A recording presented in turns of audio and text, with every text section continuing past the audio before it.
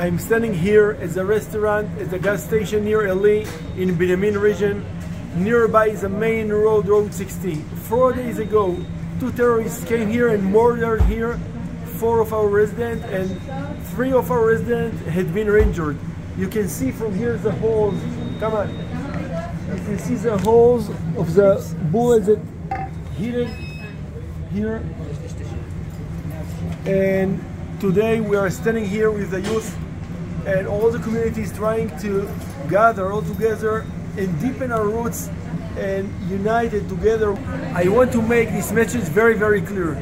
There is no Jewish terror, there is no Jewish violence.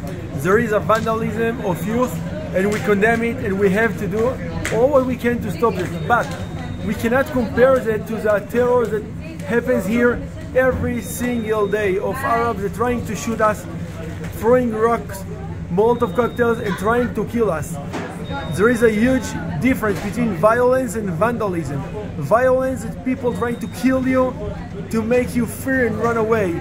So we have a message. We are going to deepen our roots. We will stand here. Of course, we condemn the vandalism of the Jewish youth, but we will fight together against the Arab violence and terror.